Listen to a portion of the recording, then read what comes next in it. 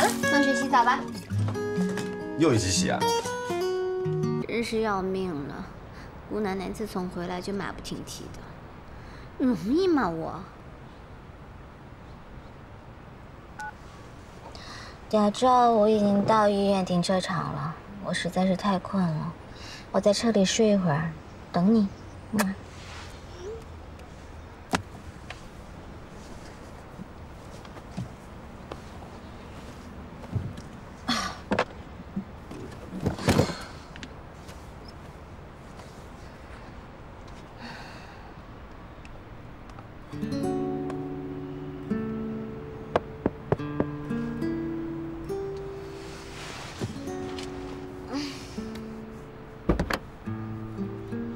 睡觉呢？贾照，人家今天好累哦，要不你来开车吧？哎，你看我的手。怎么了？怎么都手抖了？连续做了好几台手术，我手术到累的。要不今天你开吧？好吧，既然你都放大招了，那我就先会一把。我来开车。但是人家需要加油。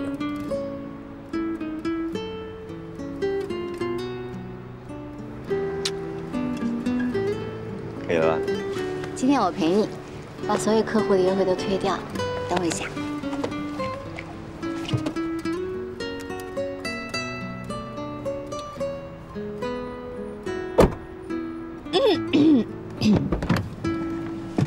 林总啊，我身体有点不太舒服，我刚才量一下体温，有点低烧，最近流感实在是太厉害了，我不幸中招了。要不这样吧，我想我们今天的约会呢推迟好了，我别把流感再传染给你。拜拜。搞定。哎，你饿了吗？我已经饿到前胸贴后背了。哎，要不咱们去吃那个什么虫？蛔虫面。对，怎么样？吃呗，吃就吃，谁怕谁？走。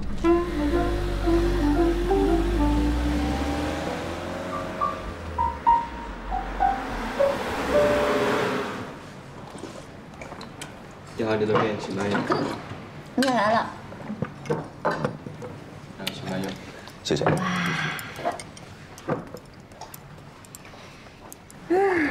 看这个面啊，又圆又粗，像不像乌冬面？可是它跟乌冬面不同的是，它两头是尖的哦。你小时候肚子里没有长过蛔虫啊？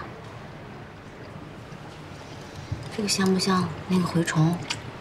吃饭。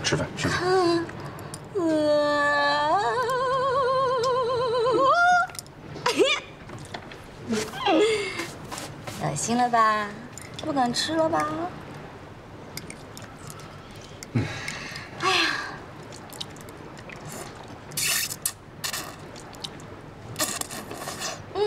好香哦，真好吃。你看，同样都是蛔虫面，但它每一碗的味道啊，都稍微有点差别，是不是很有意思啊？你的趣味就那么恶俗了啊？我喜欢这么玩，我每次把朋友带到这里来，只要跟他们说这个像排出来的蛔虫，他们脑子里就会有画面了，没有一个不怕的。但是我已经免疫了，好香，很好吃。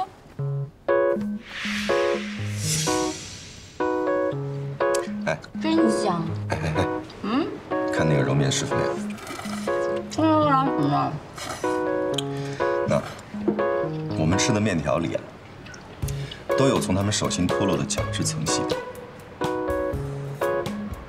这也是为什么不同的揉面师傅做出的面条味道会如此不同，因为他们每一个人手里的角质层细胞的 DNA 都是独一无二的。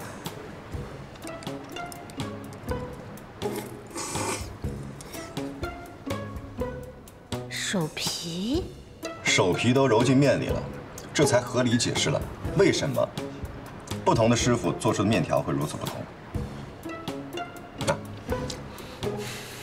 那你猜猜看，你吃的这碗面是那个揉面师傅的手皮，还是那个擀面师傅的手皮？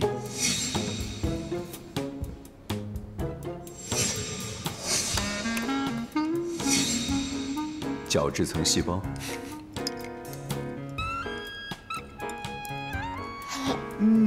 好吃，真香。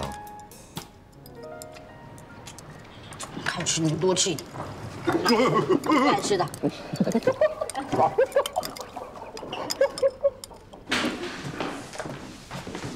樊姐，你帮我约一下明天早上9点半，王大哥有没有空啊？我想跟他谈一下合同。他在上海啊。我正准备跟他谈一下，以后的合作意向。下周我要出差，如果不落实在合同上，大家心里都没有底。你帮我约一下呗。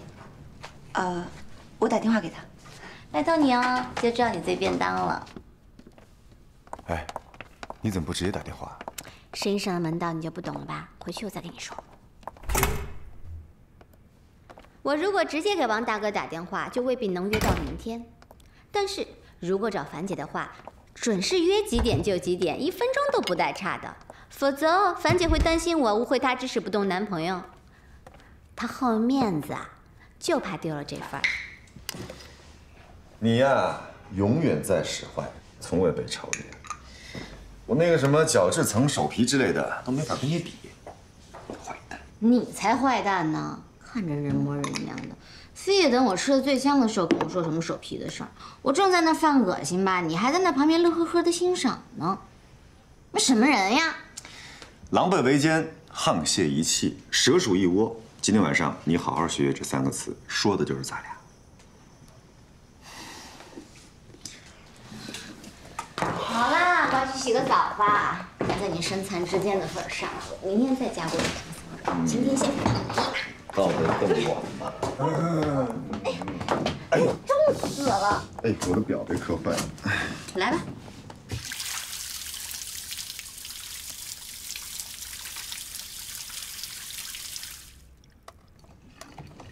搓一搓。我自己洗就可以了。把你脱落的角质层细胞都给你搓掉。做医生这一行，要经历的高度紧张与种种内心的纠缠，曲筱绡未必会体会得到。可每当赵医生跟曲筱绡在一起的时候，就像走进了另一个天地。工作在那边，生活在这边，严谨在那边，随性在这边。赵医生感到，只有这样，人才是活着的，人生才是完整的。那，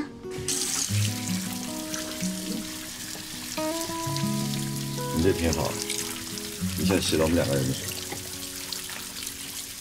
你也洗啊。好了，放学洗澡吧。又一起洗啊？这买的是什么睡衣啊？啊？怎么穿上都静电啊？都贴在身上都。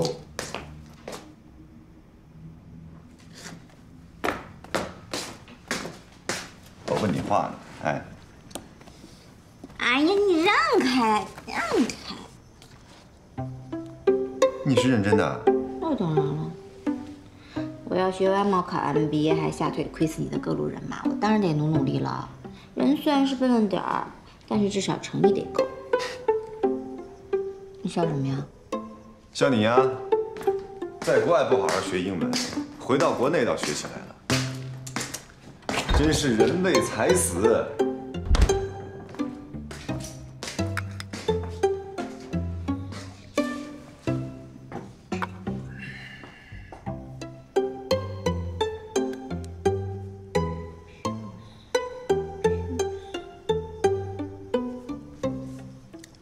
真下定决心要考 MBA 啊？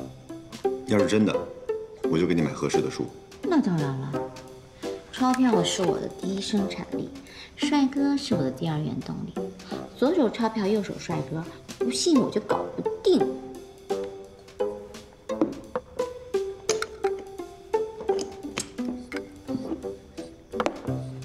睡觉前把这个喝完，我先睡了啊。哎呀，你别先睡，你等等我好吗？我一会儿就好了。哎呀。呀，你别先睡啊。